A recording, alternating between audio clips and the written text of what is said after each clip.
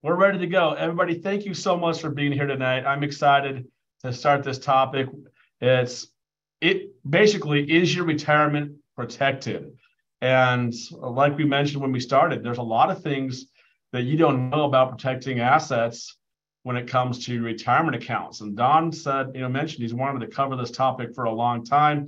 It is very, very important. It's kind of what most of us rely on for our future and for our retirement years. It's a big deal. We've worked a lot of years of our lives to build up a retirement account, real estate, qualified, non-qualified, whatever.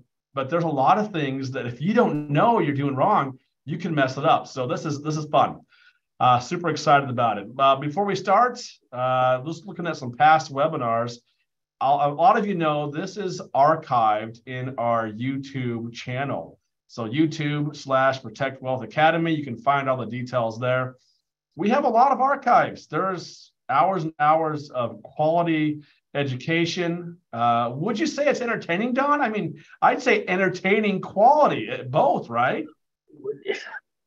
For us geeks, asset protection and tax geeks, it's very entertaining. See, I think it is. I think it's very entertaining. It might be really entertaining. You get to get down to the tax code. Okay, maybe not that bad. You know what? Actually, it really is true. It's entertaining, and a lot of it is fun and informative. It's not like your average college class.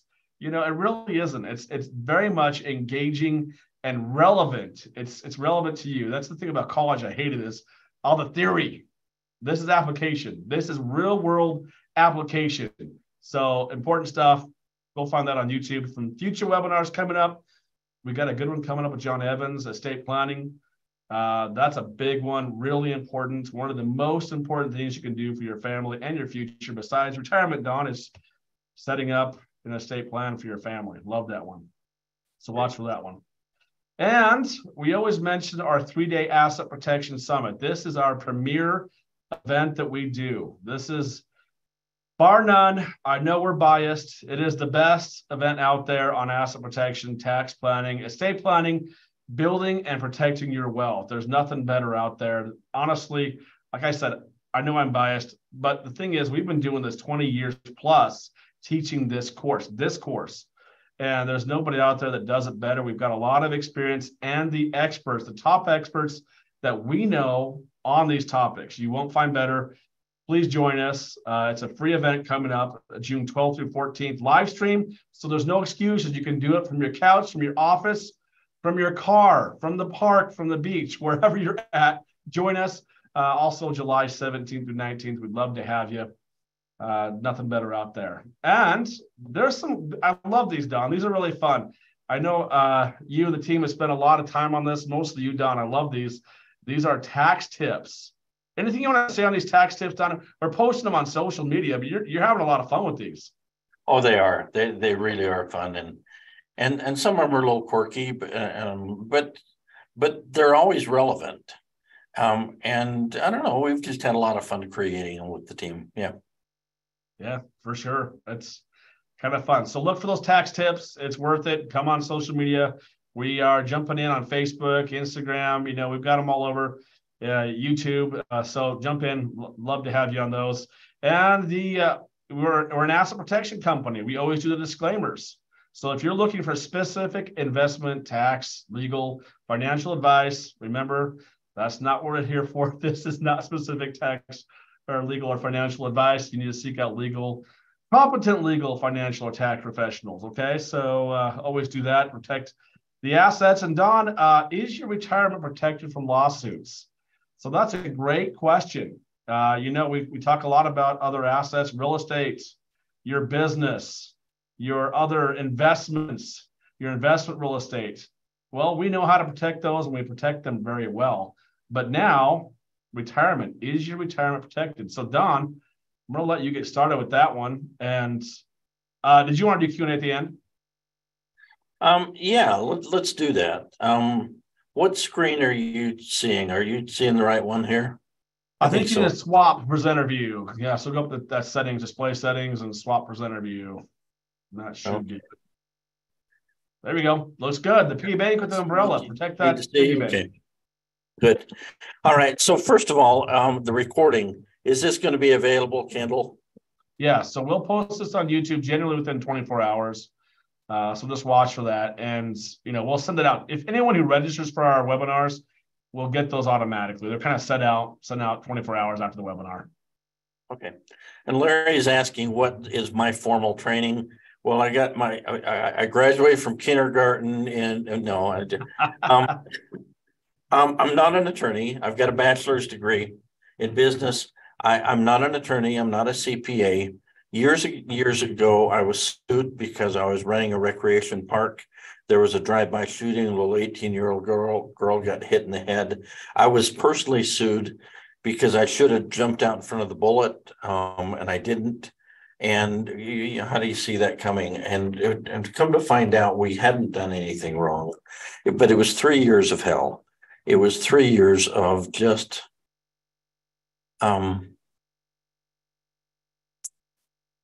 it was a very difficult time. What do we do? Can we move?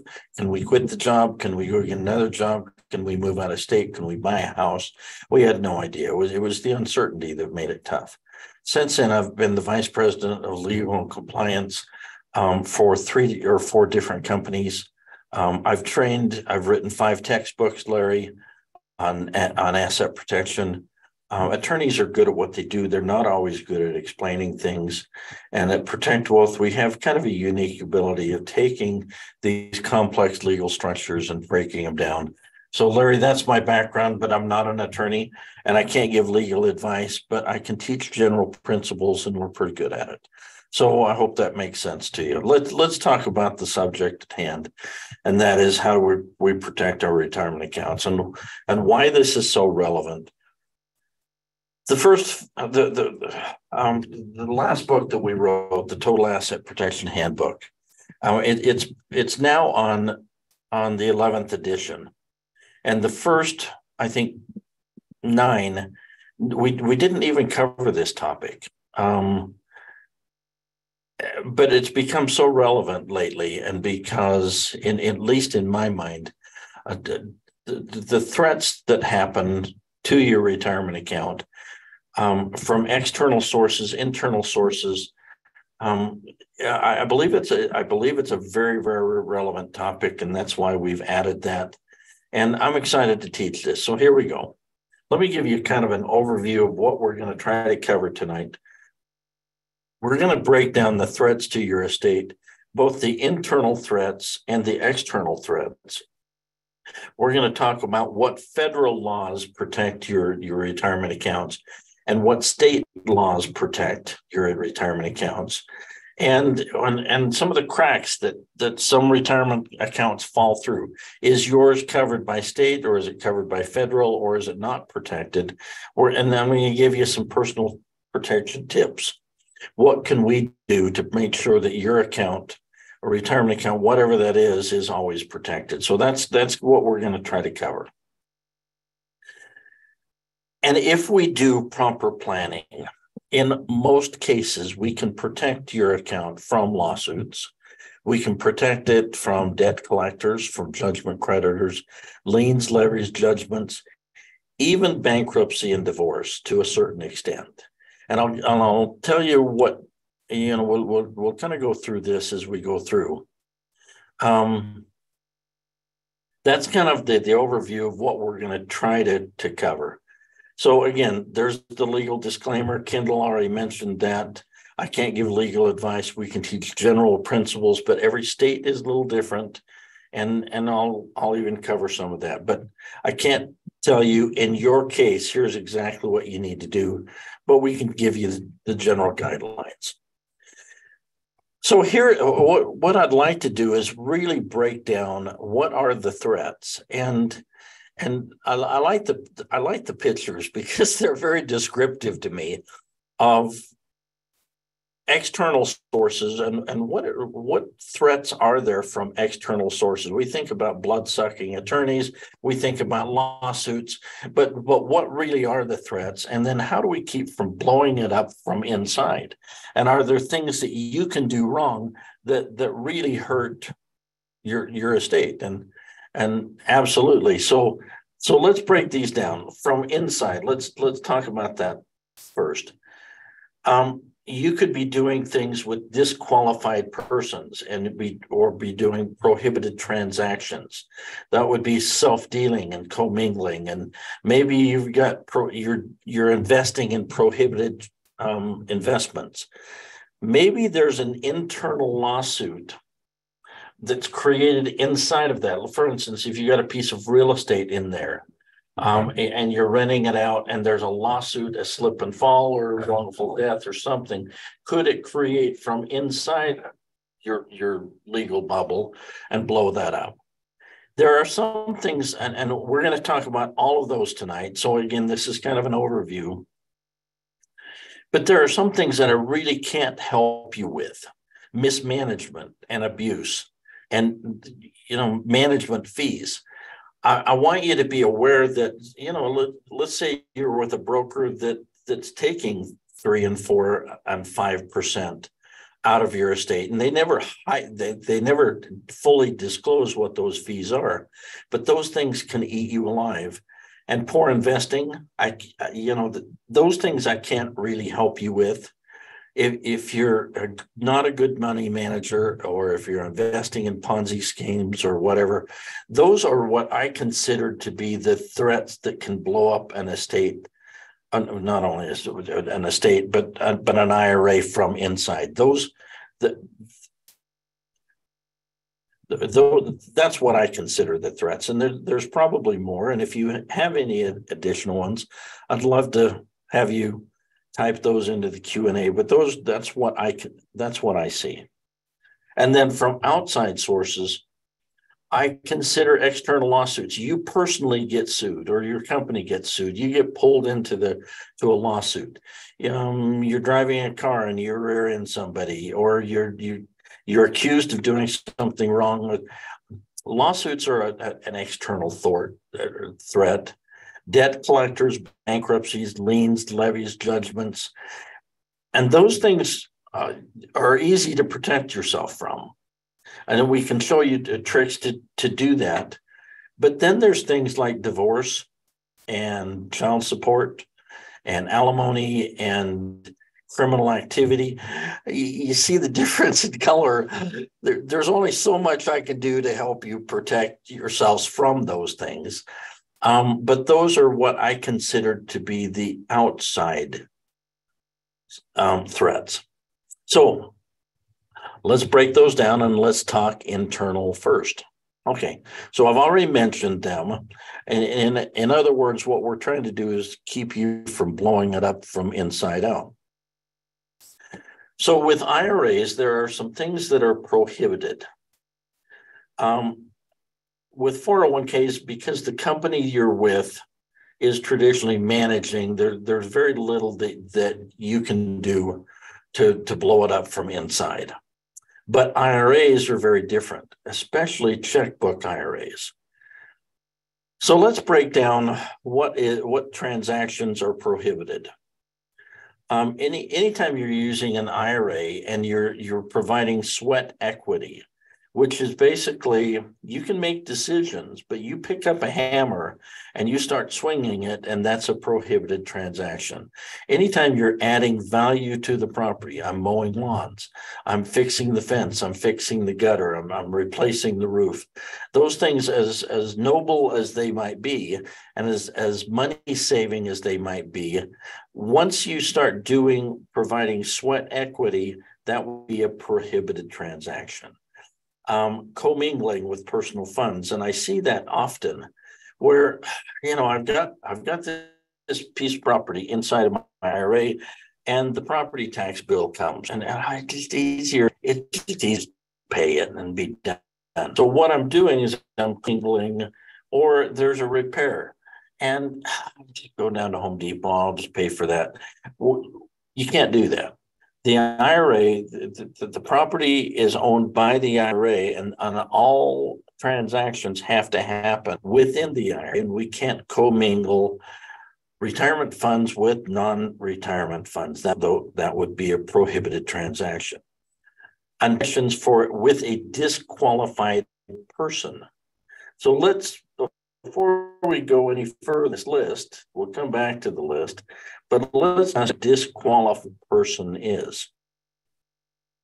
You would be prohibited from, and a little cute little chart here, and we're going to put you and your spouse in the middle. You cannot do transactions with you and your spouse or anybody. Okay. So first of all, that would be a disqualified person. And then any ascendants, parents, grandparents, and their spouses. Okay, so my dad got remarried. I can't do any transactions with parents, grandparents, and their spouses.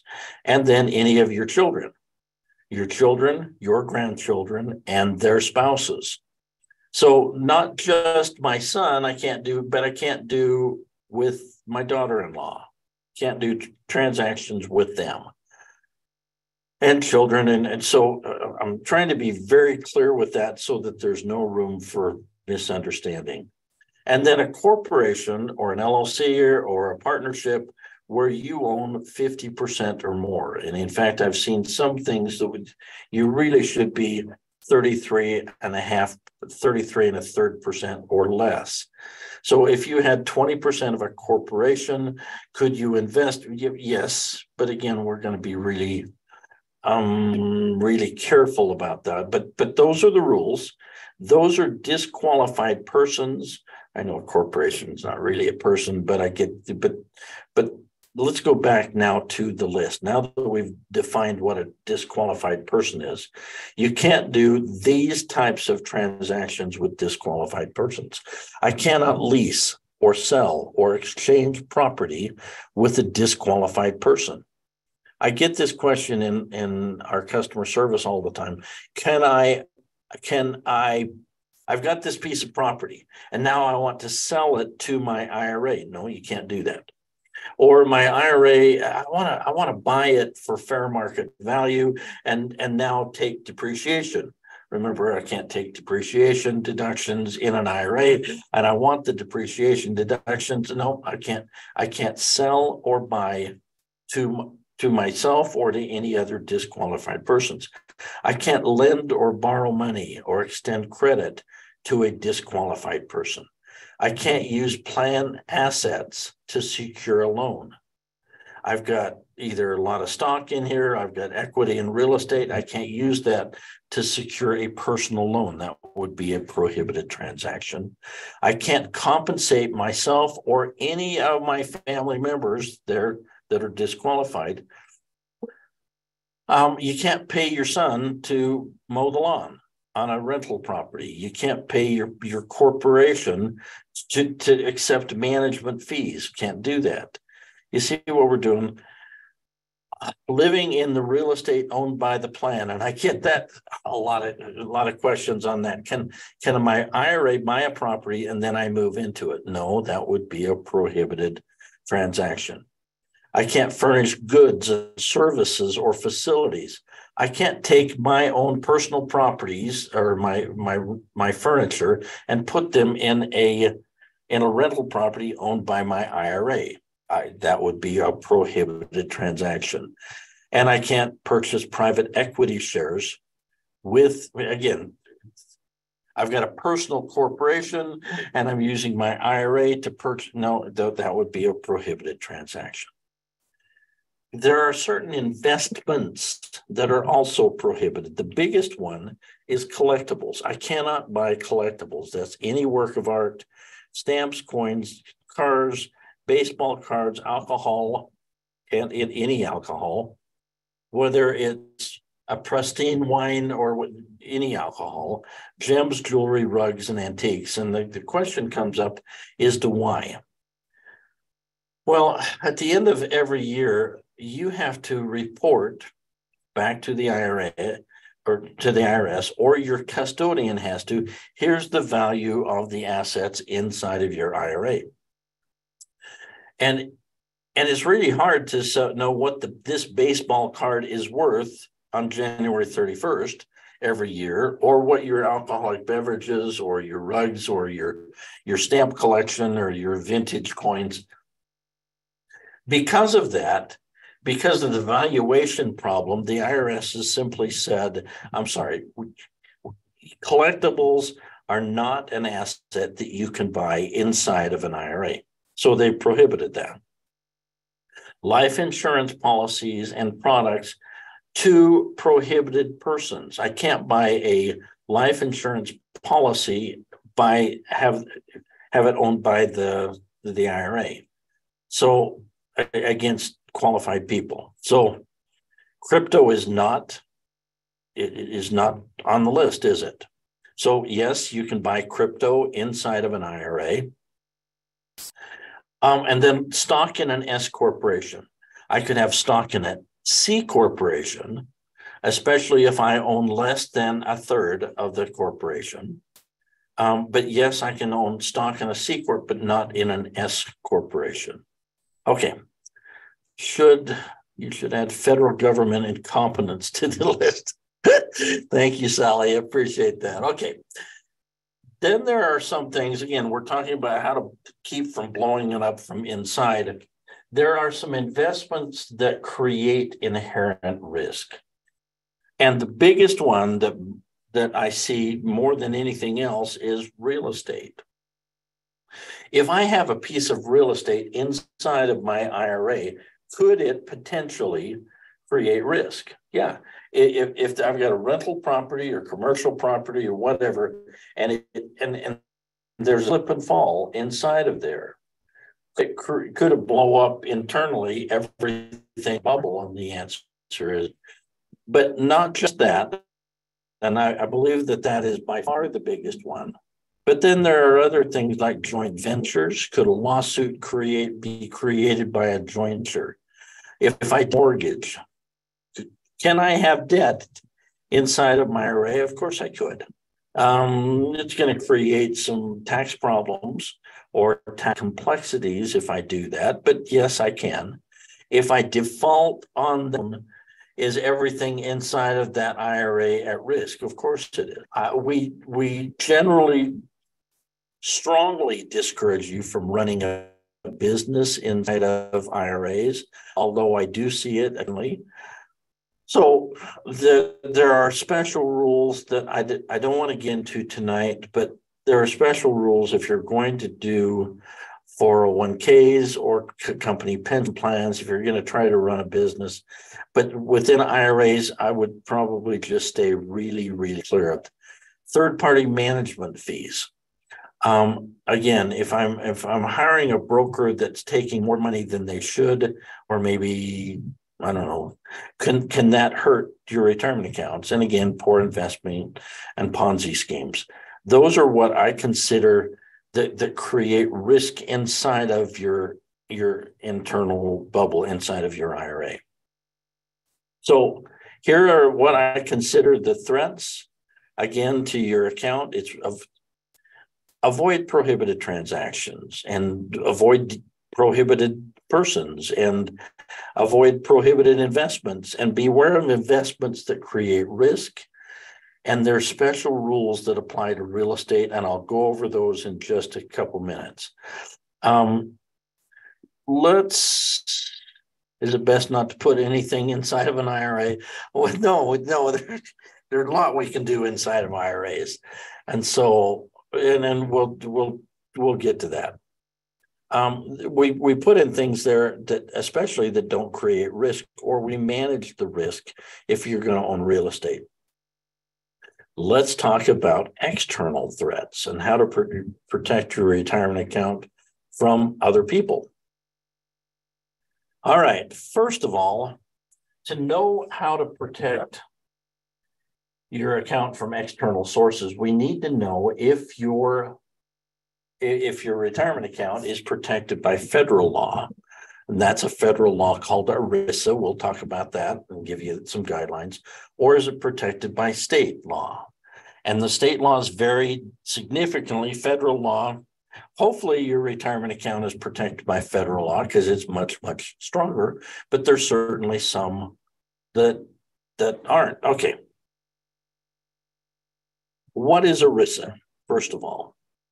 Well, it's a federal program created in 1976, the Employee Retirement Income Security Act.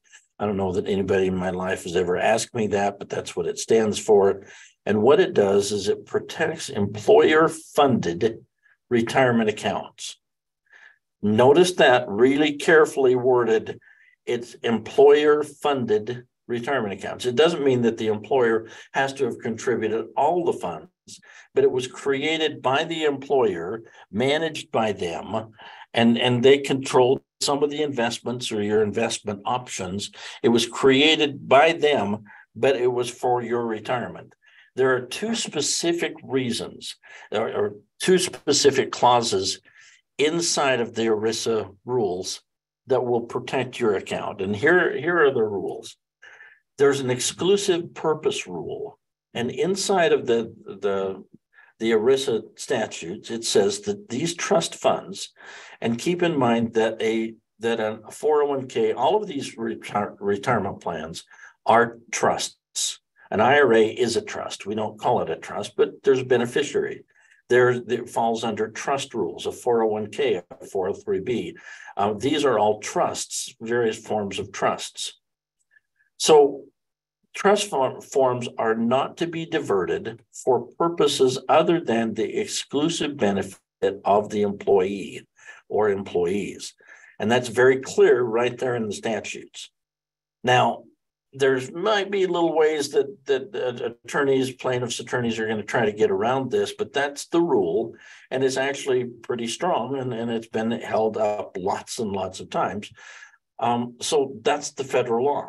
The other rule is this. It's an anti-alienation rule, and it specifically says funds may not be assigned, alienated, or subject to attachments, garnishments, levies, execution, or legal or equitable process. So right there in their statutes, they're saying you can't garnish this, you can't attach to this, you can't place liens and levies against the funds that are inside of an ERISA protected plan. Well, that's really good. And it's really strong. And I'll show you, but in order for your plan to qualify, the fiduciary, whoever that is, has to meet some qualifications. They have to act in the sole interest of the participants. They have to exercise prudence in settling suitable investments, in selecting them, and they have to give you various options. All the plan participants have to have various options. They can't just pick one investment and say, here you go. They have to give you not necessarily a wide variety of investments, but they have to give you some investment options. They have to follow all the plan documents, and they have to ensure their expenses are reasonable and avoid conflicts of interest. Now, ERISA was put into place to protect you, to protect us Americans who are trying to create a retirement account from plan administrators that were not fully disclosing everything that they needed to. They were doing self-interesting things. They weren't disclosing their fees. They weren't disclosing so many things. And that was the main reason ERISA was put into place. Again, was to protect you from the administrators, but also to protect your account from outside sources.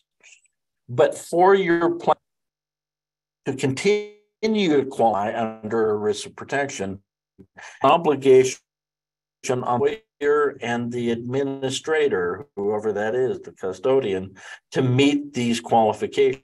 If they ever fall out of that, Enron officials or whoever is administering the pension, if they're not meeting guidelines, you lose ERISA protection.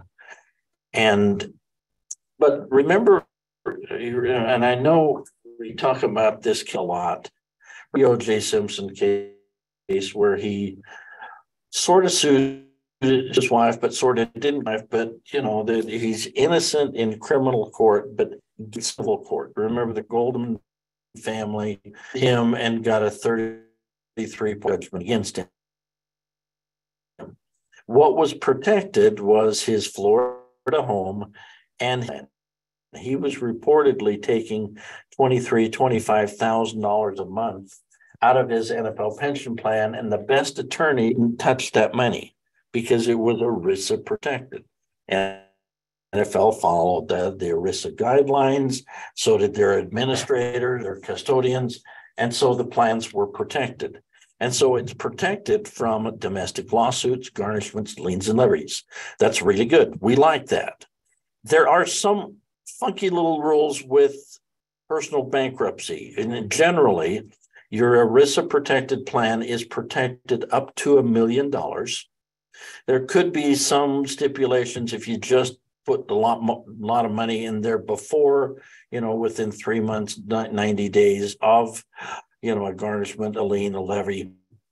But generally, and personal bankruptcy, you're usually limited to about $1 million, even in an ERISA protected plan. So there's some odd rules when it comes to bankruptcy. And then, but the idea for ERISA was really to protect you from mismanagement and abuse, because they have to disclose everything to the plan participants and to the federal government. Non-disclosure of fees, nope, they have to disclose the fees that they're doing, again, to you and to the federal government. And they can't just give you a narrow variety of investments. And so this is what it's protecting you from. And not just domestic lawsuits, but you're also protected in some degree from the plan administrators. Okay, so that's what ERISA will protect you from. Here's the ERISA protected plans. They would be things like pension plans or 401ks or profit sharing plans, employer SEP plans. Not if it's employer owned only. If it's just the owners of the company, but if it's created for the employees, then your SEP plan, your simple plan, would be protected. Deferred comp plans, welfare plans, deferred. Okay, so you can read what's on the board. Health savings accounts, if they were created by the employer and funded by them. Even if you contributed some money, all of these plans, if you contributed some money, that's okay. But the critical thing is they were created and funded initially by the employer. Then that means they're covered by ERISA. That's good. That's a qualifying rule, is that it needs to be employer funded. Okay. Now, I want you to pay attention really closely to this next slide, because it's even more important, and that is, here are the plans that are not protected by ERISA. That would be individual retirement accounts. That would be military thrift, the TSP plans. Are you kidding me? We don't have a federal law that protect our military savings accounts. Nope, we do not. Sorry. That is a slap in the face to people that served in the military, but ERISA does not cover those plans because they were created and funded by the employer, the federal government, the military, the Army, the Navy, whatever. They were created by you. It was your plan. They encouraged you to do it, but there's no ERISA protection. And then state plans, of course, there's not federal protection. There might be state protection, but right now we're only talking federal protection. KIOs, which would be self-employed plans, school nonprofit plans, most church plans are not federally protected, owner-only SEP plans. So Protect Wealth, Kendall and I are the owners of that. If we set up a plan just for ourselves, then there's no federal, there's no protection. If we include the employees in there, then there's protection. Remember, the critical thing is who set up the plan. Was it the employer or was it individually? If it was created and solely funded by an individual, it is not protected by ERISA.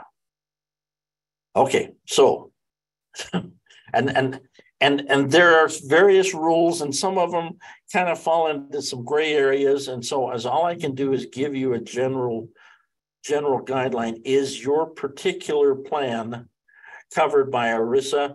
And the answer to go back to, was it created by the employer or was it created by and funded by you? That will tell you whether it's ERISA protected or not. And that's a general guideline. It's not always 100% accurate, but it's as close of a guideline as I can get. Here are some things that ERISA will not protect your account from. Are you ready? Drum roll, please. And that is divorce. And I've had so many hundreds of questions on a hotline for 24, 25 years, whatever. Okay. And I get gentlemen call, or men who aren't gentlemen call and say, okay, I'm considering divorce. Now, my wife never contributed to my 401k. She stayed home and watched kids, but this is my plan. Well, let me be honest, the judge is not likely to see it that way. He's going to see it as it was a partnership.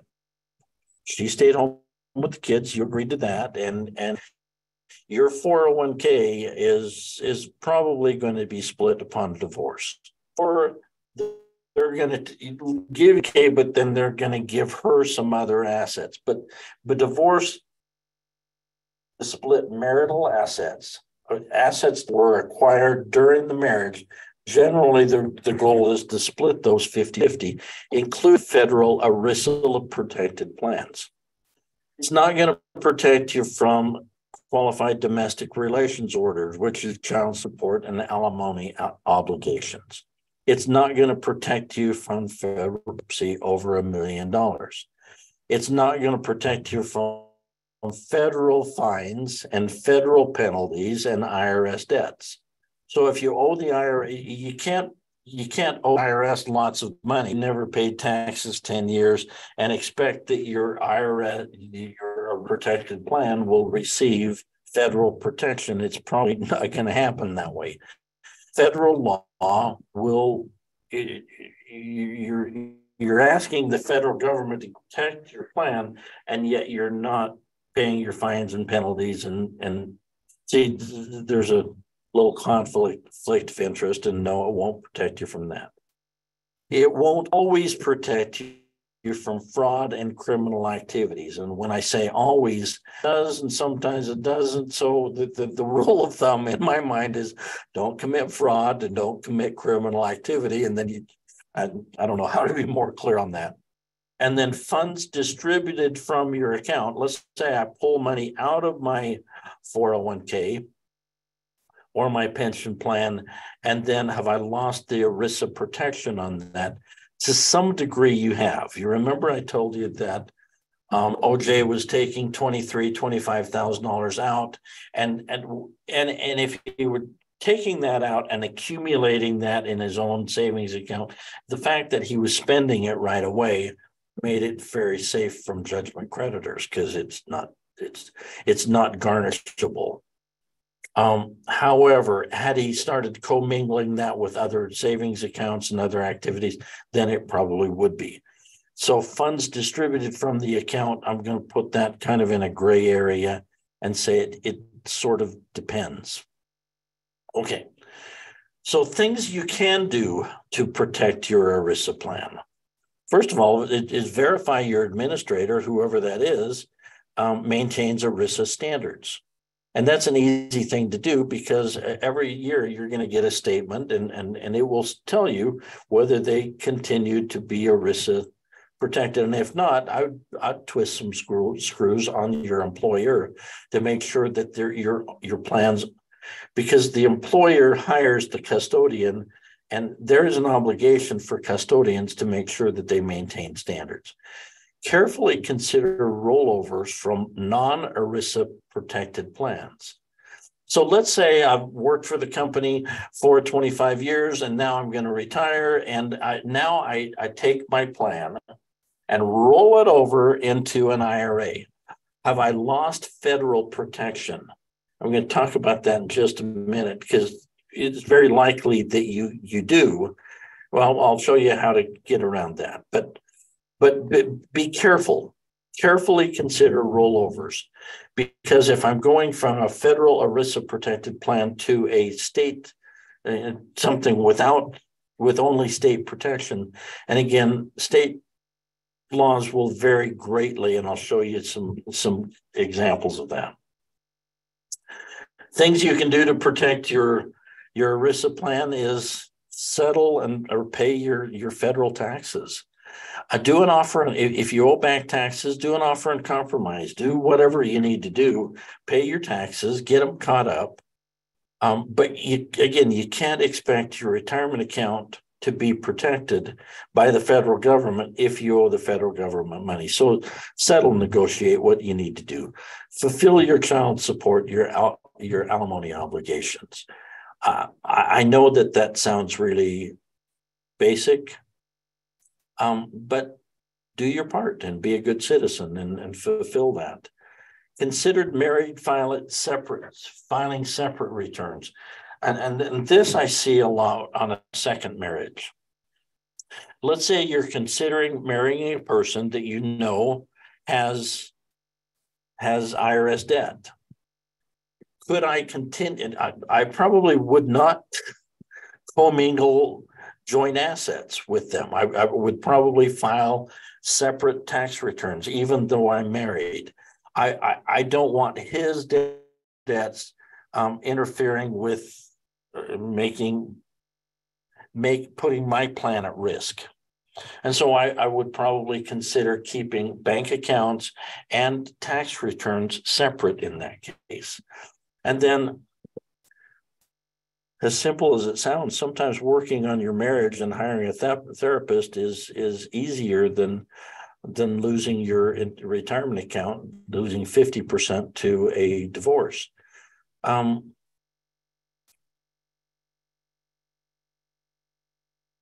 again, I know that this sounds simplistic, and sometimes it's just not. I get that.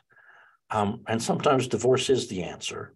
I get that too. But sometimes those are what I consider what we can do to protect even ERISA protected plans. Okay. Now we're switching from, look at the headers. I'm from federal protection. Now we're talking about state protections. State plans will also not protect you from divorce and child support, alimony obligations, federal bankruptcy, federal fines.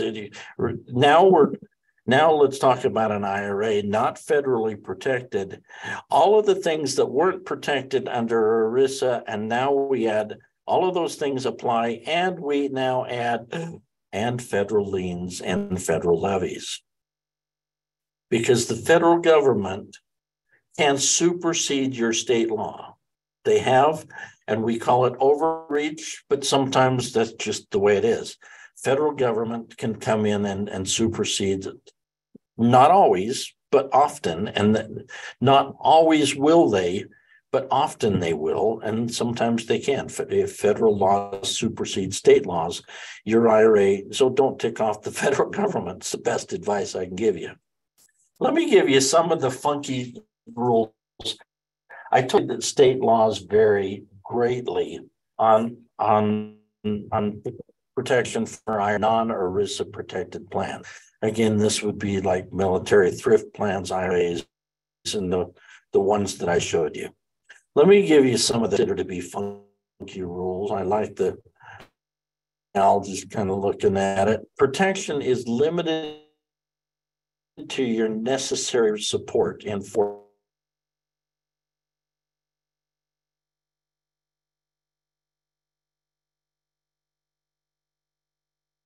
and you did damage, you put somebody in the hospital, and so we're going to go, you know what, we're giving the judge tremendous leeway to say, that's a little more for retirement, so we're going to take that out of your IRA and we're going to give it to the judgment creditor. Are you kidding me? It's sort of the way it is in states. Okay, I'm having okay. Net criminal activity, fraudulent activities, specifically stated in those 4 states. Colorado has a funky rule that's if you commit murder, your IRA is not protected. That's not word for word what it says, but that's basically it.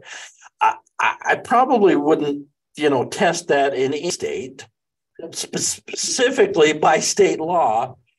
Idaho, Maine, or Massachusetts, Missouri are specifically say criminal activity won't protect your IRAs, your plans. There are some states that will protect, I think there's 8 of them, 2, 4, 6, 8, that will protect traditional IRAs, but not Roth IRAs. That doesn't make a bit of sense to me. I don't understand why, but those are the funky rules in your state. Inherited IRAs are not protected fully in certain states. Texas usually has a really good law, a really good protection on homesteads, on automobiles. You can't take your guns away. You can't take your IRAs away, except for inherited IRAs, and those are not fully protected. SEPs and simple plans are not protected in 4 states. Don't understand that. But those of you with, again, I'd love to hear some explanations. I don't understand those, being from an outsider.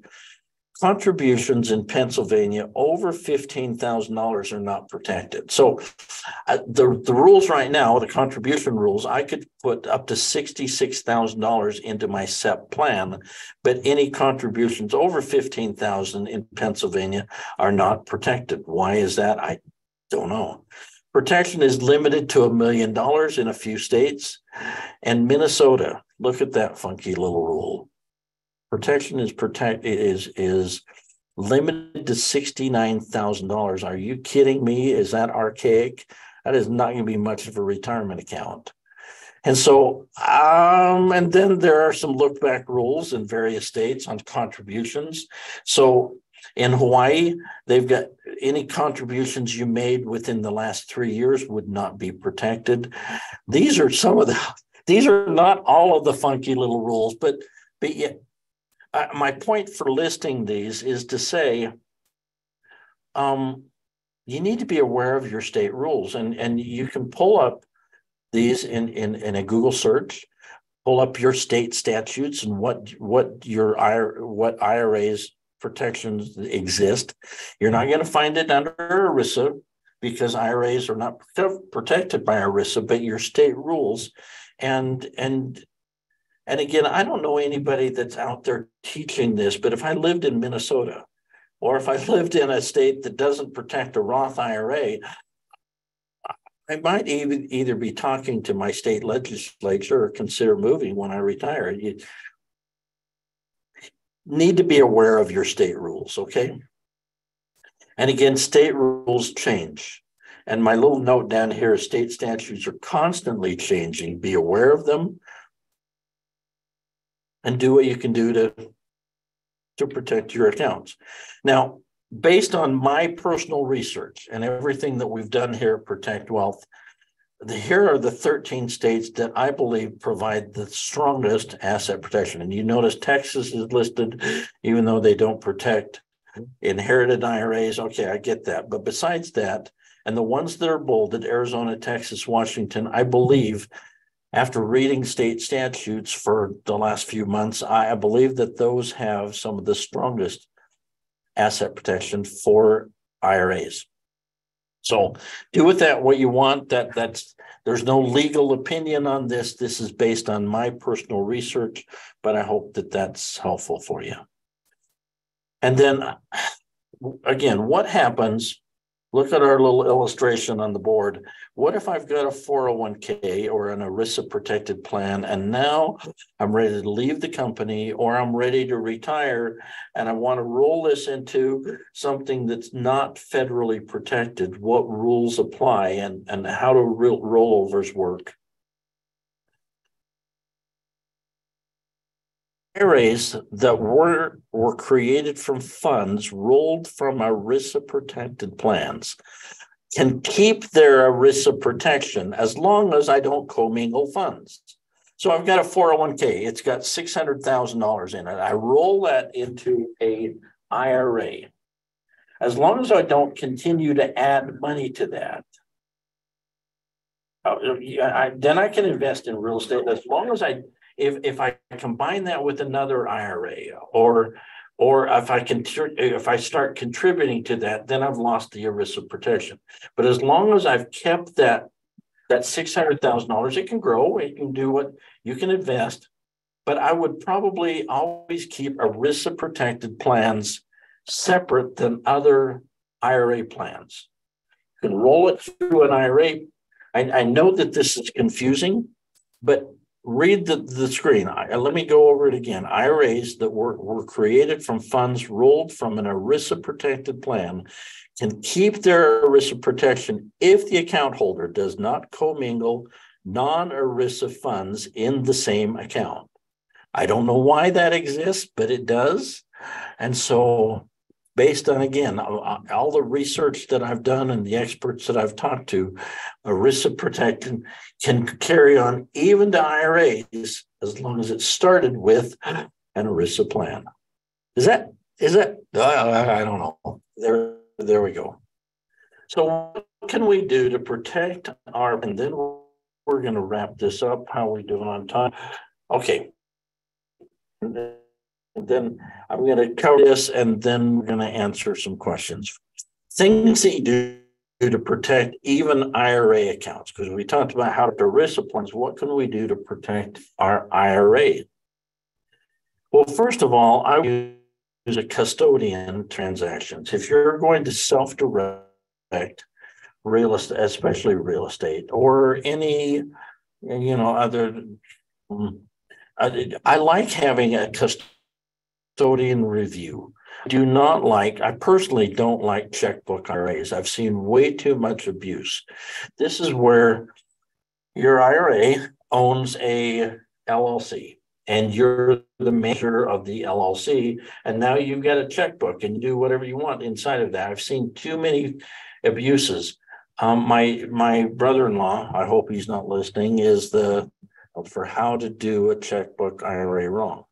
He pays his son the lawn and he takes a little bit of money out when he's a little short, and he takes a management fee, and anything that he swings a hammer and he fixes things, and anything that you do wrong, he much does it. If he had a cut, and he believes, because he's got there's a custodian, but the custodian doesn't look at all the transactions. If he had somebody upside the head years ago and said that is a prohibited transaction, you can't do that. I like having, even though it might take 24 hours for somebody to review the transaction, it keeps me safe. I like that. If you have real estate, I like you to carry adequate liability insurance on that property. I want you to separate safe assets from real estate assets. And I want you to use multiple IRAs or single member LLCs if possible. Let me illustrate 3 and 4, the very best way I know how. Let's say I've got my $1 million IRA. It's all invested in safe assets, cash and brokerage accounts and precious metals and individual stocks. Your 100 shares of General Electric or Home Depot stock are not going to run down the street, cause an accident. There's no liability. They're all safe assets. They don't create any liability. But what happens if I now introduce and I purchase a piece of real estate inside of that otherwise safe bubble? What have you just done? Oh my gosh, you've introduced risk into that otherwise safe bubble. I would never, ever encourage you to do that. What I would encourage you to do is, if you're going to buy real estate, that's fine. If it's a good investment for you, set up a separate IRA. Can you have 2 IRAs? Or you can have as many as you want, but one is for safe assets and one is for real estate. And now I go along and buy another real estate. Could I use multiple IRAs? Oh, yeah, you can have as many IRAs as you want. And what you would be doing is separating each property or groups of properties from each other. But safe assets separated from real estate and the real estate separated from each other by using multiple IRAs. Now, you might look at this and go, well, that's a lot of custodial fees. Well, that's entirely possible. So then what we may do is we might use single member LLCs that are solely owned by the IRA. And again, we're separating the real estate from each other using single member LLCs. Who is the member? Well, the IRA is. Who's the owner of that? Well, the IRA is a solely owned subsidiary of the IRA. And you see what we're doing. You can have as many of these around the board as you want, have as many single member LLCs. And again, we're separating each property or groups of properties from each other. And we're separating the safe assets from the real estate. I hope that makes sense. And that's the best way I know how to illustrate it. So 3 and 4, we're isolating safe assets from real estate. And 4 was use multiple IRAs or single member LLCs. What else can you do to protect your IRA? Settle and negotiate your tax debt, because again, federal laws and state laws, if you're not paying your state taxes, you lose your state protection, don't you? Pay off your personal and business debts, because again, we're dealing with an IRA and state laws they can come against you. Fulfill your child support, your obligations to alimony, work on your marriage, because our IRA is protected from divorce? Of course not. And so work on your marriage. And sometimes we use prenuptial and postnuptial agreements. Sometimes we lobby our legislature for better state statutes. Minnesota, if your Roth is not protected, I would be asking your legislator, why not? Why do you protect a traditional but not a Roth? And what if, whatever your state laws, wherever their weaknesses is, I would be lobbying for that. And if absolutely necessary, you might consider moving to a different state. As tough as that is, life is full of trade-offs, isn't it? But when it comes to my retirement account and making sure that I have enough to support myself and my spouse and maybe my kids, these are important decisions that really, I hope you feel my heart on this.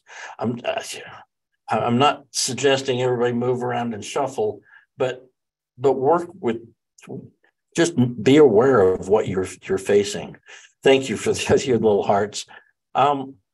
This is sort of what we do. If this is your very first taste to Protect Wealth Academy, and I hope this has been helpful, and how to protect retirement accounts. Let's go to some of the questions. Kendall, what do we have that we missed? You covered a lot of these, but let's go through a few of them. So a lot of them ask, what types of plans are protected? And you covered those. Like what types of plans, Roths, traditionals, 401ks, Yeah, let me go back to those so that we're really clear on what's protected and what's not protected. So here's your ERISA protected plans. And again, I think the predominant, there we go. Is that? Yeah. Oh, it switched on you, it looks like. There we go. Okay, so that spells it out pretty good there. I love it. I'm just gonna, this is awkward, but I'm gonna keep it right there. And I know you can, I think you can see it. You see what's coming. Here are the plans not covered by ERISA. Here are the ones that are protected by ERISA. If you remember, the main difference was funded initially by the company, or was it created and funded initially by you? Does that answer a few? That answered a lot of them. Yeah, absolutely. What about life insurance? Why is that not protected? Good question, but I can see some abuse to it. I don't know answers 100%, but I can see my IRA. I've got some money, and all of a sudden I use that money to take out a big life insurance policy. My wife, and then she gets sick, and now my IRA has a lot more money, and I can see abuse that could take place. So I don't know the answer. Other than, wow, it wouldn't take a lot of creativity to see, how it could be abused. Okay. What about non-military TSPs? Go back to the rule. If was it created and funded by you individually, then it won't be protected. Good. All right. That answered a lot of questions there. Great. Okay. What about real estate investment trusts or REITs? Those could be, that's not prohibited. It wasn't on the list of prohibited, prohibited investments, was it? Where's our list? Same as multifamily syndications. I think those are kind of similar. Yep, we can invest in those. Mm-hmm. Yeah, they're very similar. Okay. All right. Covered a lot of those. Looks like good. You answered a ton of those. All right. Okay. What about if you roll over? You covered some of this. If you roll over a 401k from a different employer to a single IRA, is that considered commingling, or do you have to separate rollover IRAs from each former employer? No, you can roll. Okay, you can roll IRA money. Let's say husband and wife each have IRAs, and now you create what's called a corporate pension plan or a corporate 401k. Can you roll both of those into one? Now it's created and funded by the corporation, even if you own the corporation. But now there's some federal ERISA laws that will protect that. So yes, you can roll money from IRAs. Sometimes if you're joining a new company, and the company is going to have some problems with you rolling your IRA into their corporate funds, and so, but that I've seen it done, but the companies are going to have problems. Where I see it being rolled over is when somebody quits their 401k and now wants to self-direct it into an IRA, and it's. We roll that money or we transfer the funds over. And let's go back to one. Maybe this will help too. If I showed them, okay. If I showed this screen, could I? It's not considered a rollover if I'm using money from my cash. Oh, let's use this one. Okay. I need money out of my cash to buy another investment. That I'm simply transferring from my safe asset to my real estate IRA. I'm simply transferring. That's not a rollover. It's a transfer, and I'm starting to build up way too much money over in my real estate. Can I transfer the money back over to my stock account? Yes, those are transfers, and those are done all the time. Okay, and this kind of applies. So Valerie asks about if the Roth IRA was set up in California and you move to a different state, say California is not protected, but you move to a different state, is it where you set it up or is it where you live, where the protection applies? It's where you live. It's not where you set up, it's where you live. Thankfully. Okay, great. All right. Yep. And excuse me. Okay, if I live in a state that exempts IRAs from creditors, and my creditor forces me into voluntary bankruptcy, am I covered by the 1 million federal bankruptcy rule, or is my multi-million IRA completely exempt from bankruptcy? ERISA will protect IRAs. It's the only time that it will, and that is federal bankruptcy. Remember, there is no state bankruptcy. There's only federal bankruptcy. And so if I have an IRA, it is protected. Even though it's an IRA, and I said there's no ERISA protection, it's not. The there's federal bankruptcy rules would protect even my IRA up to about $1 million. Did that answer that? Yeah, okay, that's great. I hope so. Does ERISA protect personal injury settlements from like a health insurance company that provided that settlement? Yes, yes.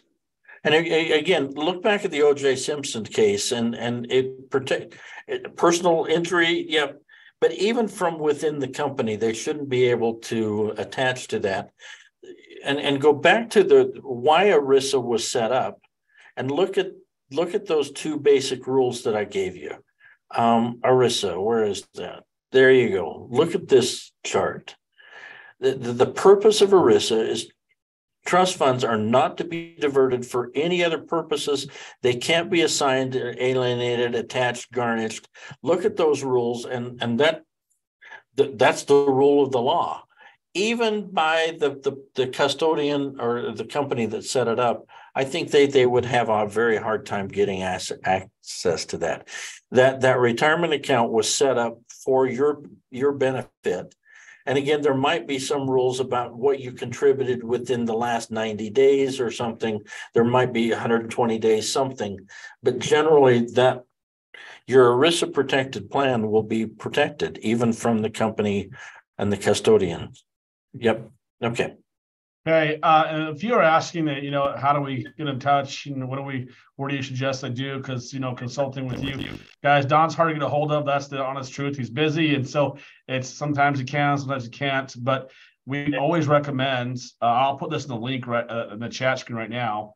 Sign up for a free asset protection summit. We have Anderson attorneys, different advisors, tax advisors, and Don on there to answer questions. Don teaches. So that's really what we suggest you do. I mean, am I covering everything there, Don? I think this covers most of that. Yes. And Valerie, can we have more than one IRA? And yes, again, I think we covered in the one, you can have as many IRAs as you want to have. There's going to be a custodial fee for almost everyone. Be careful on that. In some states, you might be better off having more LLCs. Would I do this with an $800 filing fee per No, I wouldn't. In California or Massachusetts, $500 a pop every year. I would not do that. I would have more IRAs. So, individual, look at what you're doing, and as long as you're keeping it in safe assets, you might have one IRA for Roth and one for traditional. That's okay. You can do that. Yep. So, and Valerie then follows up, what about a Roth? Yeah, so you can have multiple different type of Roths, 401ks, that sort of thing, right? Yeah, and so let me go back to what I said here about transferring. Okay, so let me go back to this. We were talking, whoops, not that one.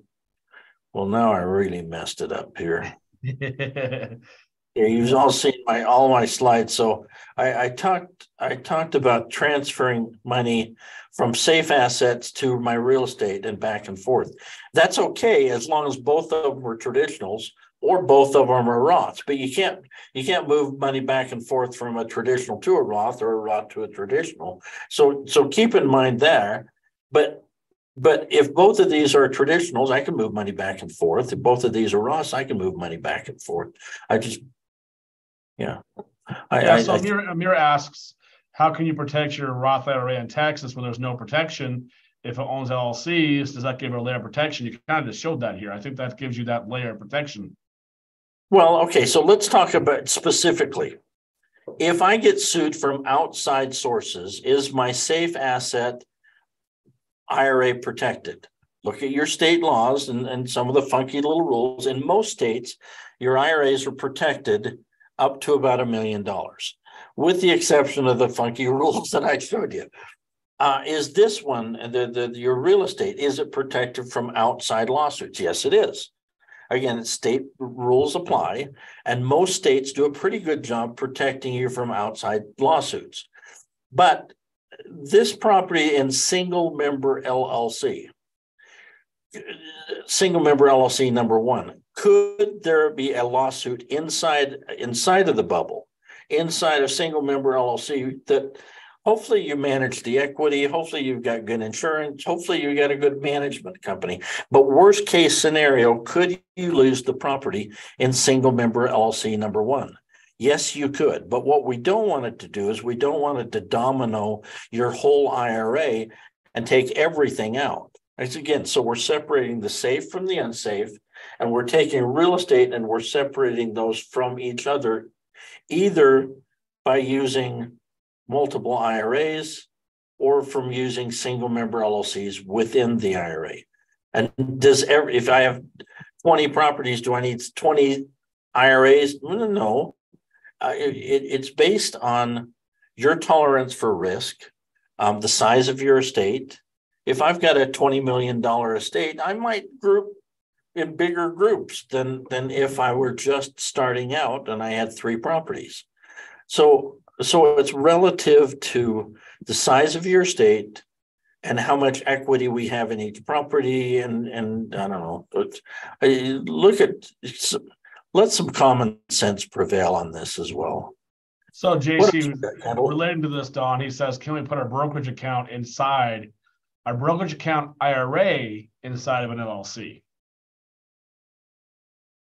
Yes, but I don't see a reason why. Okay, so single member LLC number one over here. Can you see my mouse, Kendall? Yeah. When I'm doing this, okay. Yeah. Would I put a brokerage account inside of that? Oh, yeah, but I don't see a reason to. A brokerage account can be right inside of your IRA. You're always going to want some bank account or something, or the IRA custodian. You've got to have money to over here in the IRA to be able to transfer money when I need to. It collects money, it pays the property taxes, pays for repairs, it receives rent. Okay, you've got to have some way of doing that. But over here, I don't see any reason at all to have to contain the risk in a single member LLC within the IRA. You could do it. There's nothing that would prohibit you from doing it. I just think it's redundant. Yeah, overkill. All right. Okay, so a few people ask questions about, actually 3 here have asked questions about annuities. Where does annuity fit? And can you roll over annuities into retirement plans? How does that fit in? Okay, remember one of the prohibited assets you can't have is life insurance and life insurance products. Remember we talked about that, and generally annuities are a life insurance product. And so generally, I don't know on this one. Let me be clear. Could we have annuities in an IRA? Yeah, I think actually you can, even though it is a product. I don't know where the rules apply on that, but that would be a good question for Jill Banner or for Derek Long. And can we put annuities in there? I believe they probably could. It's not tied, as long as it's not tied to the death of somebody who is a prohibited person. Yeah, I have a few people asking about administrators, some good recommendations. You mentioned Jill Banner with iPlan, and that's iPlan Group. They're great. We know Jill for a couple of decades now almost. And then Derek Long with Quest Trust.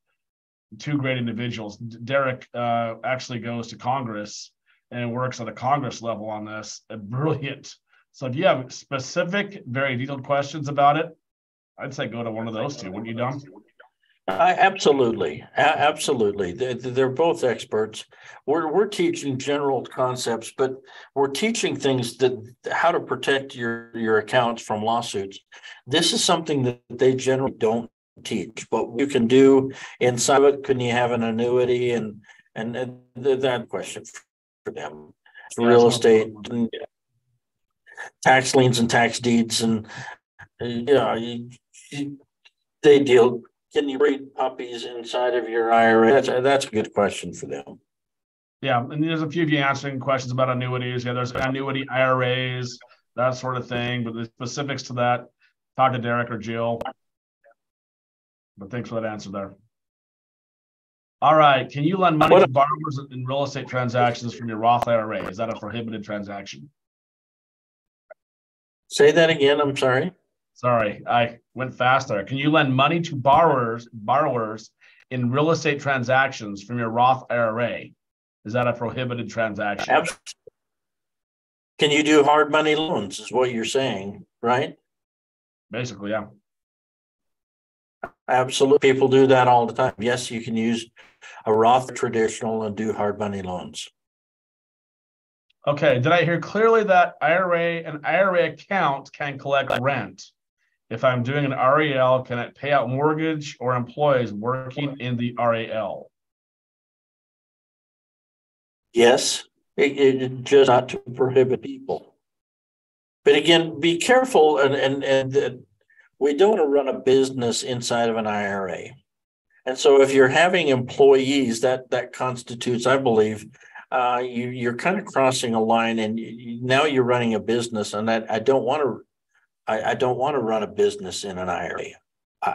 Could I pay if I've got a piece of real estate over here? Could I pay for maintenance? Yeah, and contractors to come in on the property, and landscapers and plumbers, and yeah, absolutely.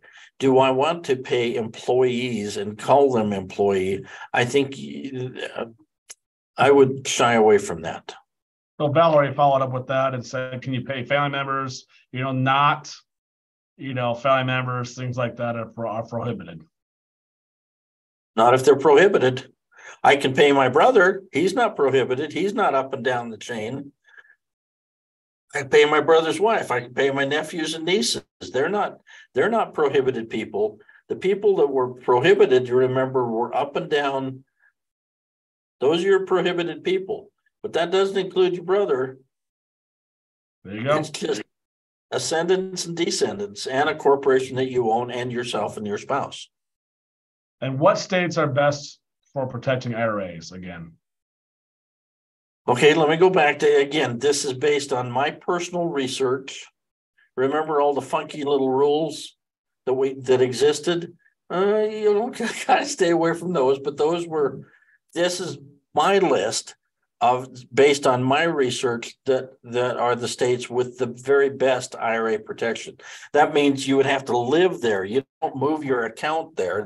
It's irrelevant where the account is. It's where your personal resident. Where do you preside? Where do you stay at night? Does that, because Arizona, Texas, and Washington, I believe, have the very best. Do I want to live in Arizona? Well, not in the summertime. I don't. I'm sorry. And do so life is full of trade-offs. Just I wouldn't move necessarily for this reason only.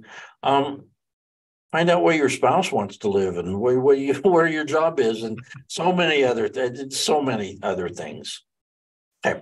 JC says his mind's blown by the concept that if the 401k is rolled over into an IRA and you don't add any more outside money, that money's still protected by a RISA. How do you prove that? How can you verify that? Well, that's we've done research on that, JC, for a long time. That's pretty common knowledge among most providers. I don't know. You probably just find a RISA statutes on that, right, Don? Yes. Do your own research, but that's based on the research that I found, and I found that multiple times. Yeah, that's pretty common. All right. Okay. When an ERISA, not California. Thank you. When an ERISA protected 401k is rolled into an IRA after retiring from the company, is that still protected? I think that doesn't matter, right? Say if you're rolling from IRA to it. So when an ERISA protected 401k is rolled into an IRA after retiring from the company, is that still protected? I don't think that matters. Yes, whether it's before or after, as long as we don't add additional funds to it. So you can have another one where I'm continuing to contribute to that one, but leave this one alone and let it invest in whatever is good for you and whatever. I don't, but I wouldn't commingle ERISA, an IRA funded with ERISA with another one. So we talked about, can you have multiple IRAs, some for real estate and some for safe assets? And maybe what I should have shown is, let's leave the ERISA 401k dumped in. Let's leave that alone and don't commingle with other IRAs. I think that maybe I'll add that diagram as well. So JB has a question here. Says basically he ended up having to get a secure credit card so that the credit card companies couldn't come after him at one point. I get that happens sometimes.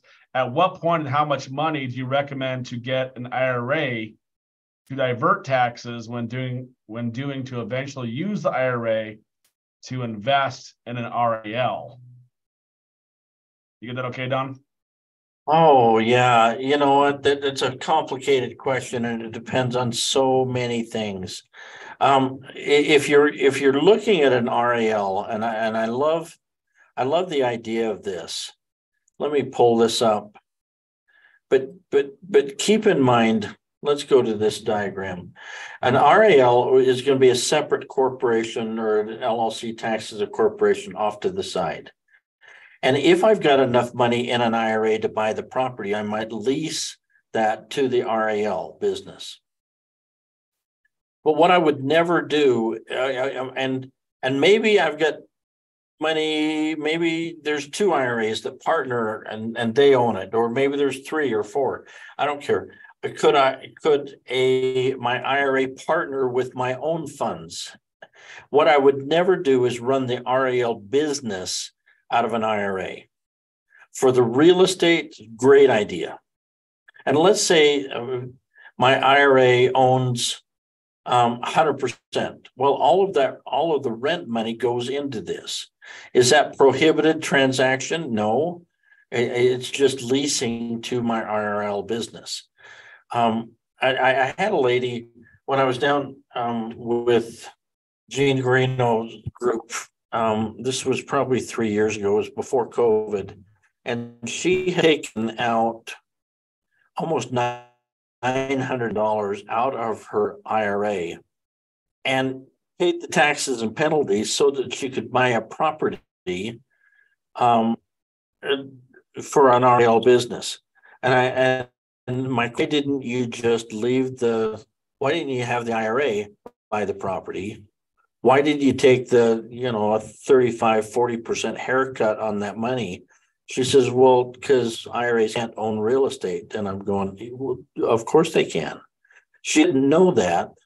But again, don't run the business out of it, but it can certainly own the real estate or a portion of the real estate. I hope that makes sense, but yes. And thank you for your comments. I'm reading some of them. I appreciate that. You've already commingled your IRA. Can you I don't know that one. And again, I would look at your law, and if your state law will protect it, then I'm not worried about it. If your state law doesn't protect it, then if you can unwind it. I have no idea on that one. I'm reading the statutes, and I don't know of any cases. I simply don't know on that one. Okay. Jen asked a good question here. If I moved my 401k to an IRA, that means I cannot make any additional contributions to IRA to retain that protection. Is that correct? That's my understanding. Now, I could have another IRA, but again, I'm reading straight from the statute. There you go. And that's my interpretation. So you can, and if you're in a state that has great protection for your IRA, don't worry about it. If your state law is just as good as the ERISA protection, then can continue to contribute. If you live in Minnesota, I'd probably set up another IRA and keep the federal protection strong. From your ERISA protected plan, you can still direct it, but I wouldn't add money to that. Again, look at your state statutes. That would be, I don't know, probably what I would recommend. Okay, JB asked a good question.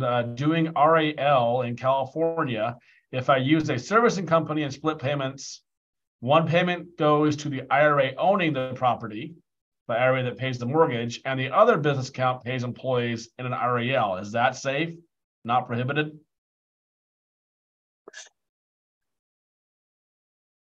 That would be a good, I would need to dig into that a little bit more. That'd be a good question. I'm leaving tomorrow on vacation for long overdue, according to my wife. Come back and ask me individually. Get on the beach, Don. This is a good thing for you. Get on the beach. I guess so. Good question here, JB. What is safer, Roth owning the property or a trust? Or is the IRA owning the trust and the trust owning the IRA for extra protection? Look, as much as I've told you about funky rules and other stuff, generally, for most lawsuits, IRAs and 401ks are very well protected. Look, a judge, if you do something wrong or you're accused of doing something wrong, or I don't know, there's a judgment that comes down against you. Keep in mind that the last thing that a judge is probably going to take away from you is your home and your retirement account. It would be very, very uncommon, even in states that have, pretty lousy IRA protection. So generally, across the board, we're not really worried about protecting our IRAs and 401ks. I've given you some exceptions, but they're rare.